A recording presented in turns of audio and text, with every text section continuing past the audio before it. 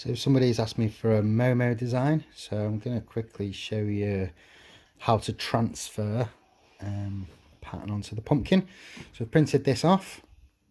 I've then got some tissue paper over the top. You can just about see this freaky character poking through. So now I'm going to trace that onto the tissue.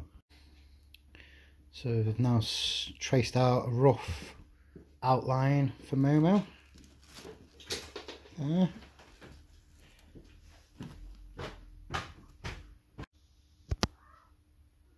I've stuck the paper to the front of the pumpkin. And now let's get a pen and go over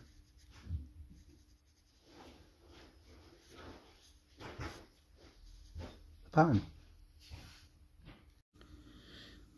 I've just finished going over Momo with a pen. Now if we just rip this off, it's done its job. And the pen has seeped through the tissue and onto your pumpkin.